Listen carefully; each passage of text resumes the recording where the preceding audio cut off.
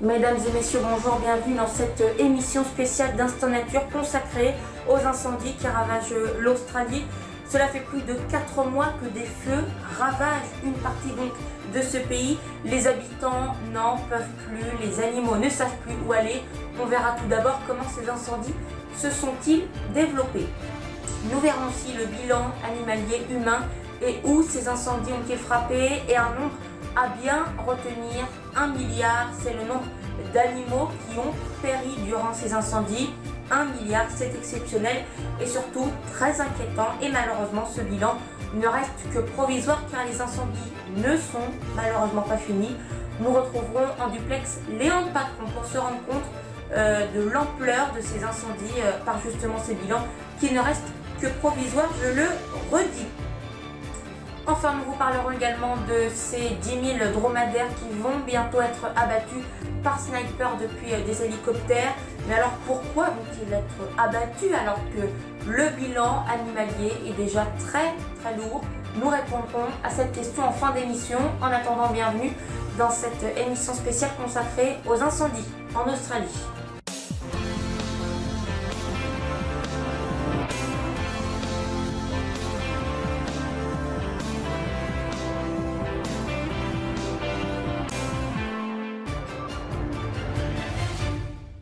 Et comme d'habitude, on retrouve notre point sur l'info avec ce flash audio de Théo Torné. Bonjour Théo et bonne année.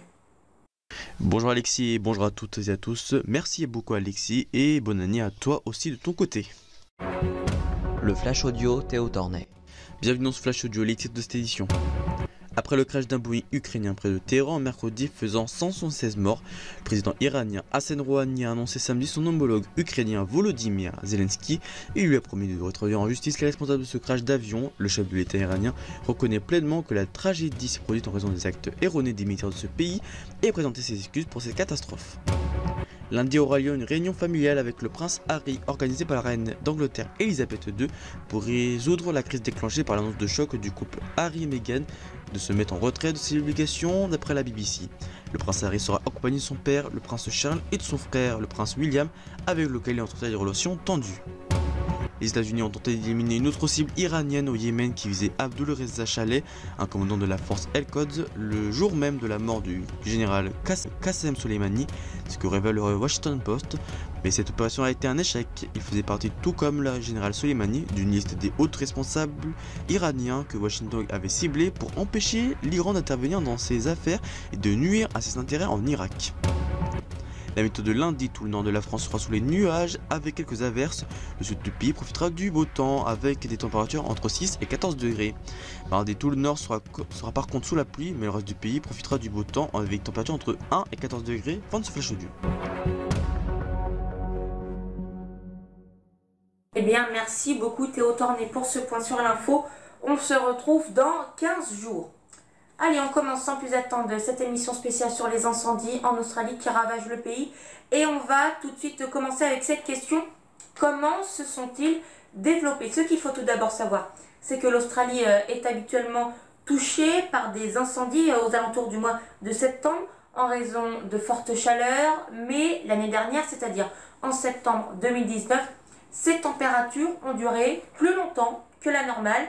Des vents étaient également présents, ce qui a été dans le sens des incendies. Cela attise les flammes, puisque par période d'incendie et de chaude température, par période d'incendie, donc des chaudes températures plus du vent ne font pas diminuer les incendies. Au contraire, je vous l'ai dit, cela attise les flammes. Eh bien, c'est exactement ce scénario qui se passe actuellement en Australie. De plus, cela fait maintenant plusieurs mois qu'il n'y a pas plu dans ce coin de l'Océanie. Encore une fois, cela n'arrête pas les incendies. On va tout de suite s'intéresser au bilan animalier, humain et où ces incendies ont-ils frappé pour l'instant. Je vous rappelle qu'1 milliard d'animaux ont péri durant ces incendies.